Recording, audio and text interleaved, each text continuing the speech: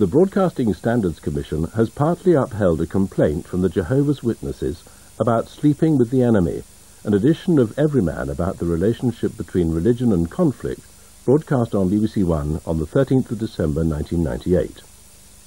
The programme included an interview with a man whose marriage to a Jehovah's Witness had broken down because of religious differences. The Commission considered that viewers should have been informed of the source of film and cartoon material broadcast in the programme, to avoid giving the impression that this was currently used by the Jehovah's Witnesses. It also considered that the juxtaposition of the footage and the interview sensationalised and oversimplified Jehovah's Witness beliefs. In these respects, the Commission found unfairness to the Jehovah's Witnesses. In other aspects of the complaint, the Commission found no unfairness. It considered that there was no need for the Jehovah's Witnesses to have been given the chance to comment on the personal story about the marriage breakdown. The Commission did not consider that comments made in the programme about political leaders perverting the message of religion for their own ends was aimed at the Jehovah's Witnesses. Accordingly, the complaint was upheld in part. You can get a copy of the full adjudication by sending a stamped-addressed envelope to the Broadcasting Standards Commission, 7 The Sanctuary, London SW1P 3JS. This summary is available at www.bsc.org.uk, the Commission's website.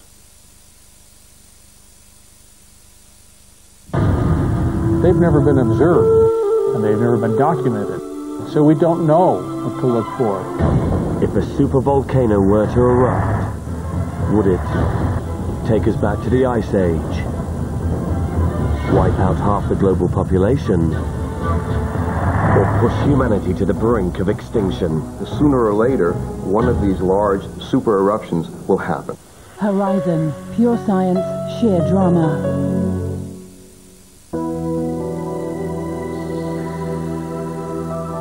Now, before the film stepping out, here's Darren Bett with the Weather View. Hello there. Now, for many Americans, the Super Bowl is the highlight of the sporting year. It's taking place at the moment in Atlanta, Georgia. But earlier on today, we had some really atrocious weather in Atlanta. Some freezing rain, snowstorms to sub-zero temperatures and very treacherous road conditions. Things have eased a little bit now. You can see the extent of that wet weather arcing its way gradually northwards and eastwards, and with the freezing rain it instantly brought icy conditions. Now the weather system bringing all that horrible weather is going to transfer its way northwards, bringing some snowstorms in towards New York, Washington, eventually moving up in towards Canada. Look at the big picture, the global picture. You can see the extent of the cloud over across many parts of the United States. Let's spin the globe and move across in towards Australia. Now it's usually pretty quiet at this time. There is some cloud though standing out quite nicely across some western parts of Australia. 19 millimetres of rain falling not far away from Perth. May not sound much, but it's over twice the average for this time of year. Earlier on in the day though, Perth saw temperatures as high as 37 Celsius, much higher than we would expect for late January. Over the next few days, not too much changing in Australia, settled for most areas, temperatures as high as 35 or 36.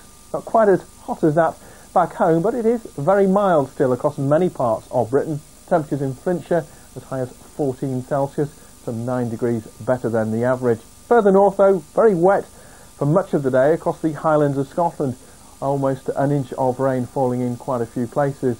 The rain is moving out of the way. We still have some strong winds though for many areas, gusts of 50 or 60 miles an hour, especially across northern Britain, though the wind's easing towards the morning time.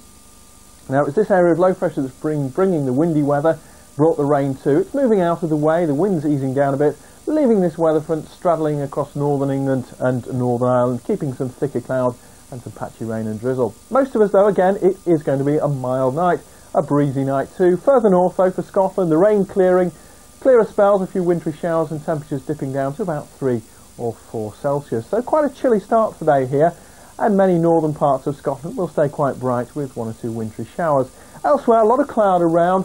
That cloud and rain through central areas, turning heavier and pushing its way northwards into southern and central parts of Scotland. Southern parts of England and Wales, though, should become brighter, where we've got some shelter from the winds, bit of sunshine coming through, and that will again pick those temperatures up to 13 or 14 Celsius. The mild weather struggling to get into northern parts of Scotland. But it stays quite wet and windy into Tuesday. The band of cloud and rain pushing its way down from the northwest, particularly wet for a while, western Scotland, being replaced by some sunshine and some showers. That's it. Bye-bye. With a generally unpredictable picture. How can I run excursions when the transport company hasn't got a coach that doesn't need fixing every 5 minutes? Use a bit of initiative. If I show you my figures, will you show me yours? Bringing one cold front after another. I can't pretend that we never met. It won't work, Lee. I'm being chucked, aren't I? Storm clouds are brewing in Portugal. Get to the back of the bus, quick! Take a break with the Sunburn team. Saturday at 8:55 on BBC One. You're out for a few drinks, and everyone's happy. It's exciting. It's very exciting.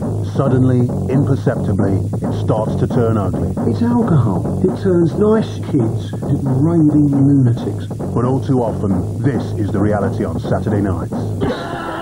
My heart was bursting out of my chest, and I thought I was going to have a heart attack and die. And this is the story of some of the people whose job it is to go and sort it. I am not a punch bag for the general public. I am there to protect them. Hard men on the sharp end. I'm a violent man. But I'm a violent man only with people that are violent to me. Muscle starts next Saturday at 10 on BBC One.